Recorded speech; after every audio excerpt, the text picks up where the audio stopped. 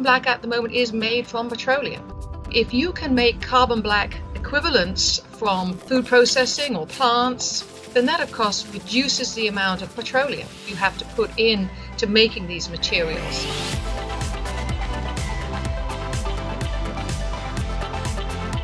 This is ground up tomato peels. It's very tough material, just what you want in a filler. This is our most successful filler, micro-sized eggshells. Look around you and see what's made of rubber. I guarantee you're wearing it, you're sitting on it, you're standing on it.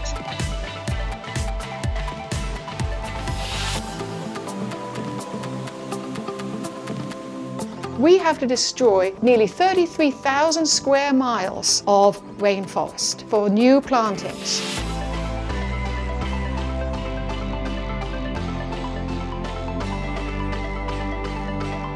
We are trying to turn these into a sustainable source of natural rubber production in the US. There's about 50,000 different things made with natural rubber, something we will really miss and can't replace if something happens to it.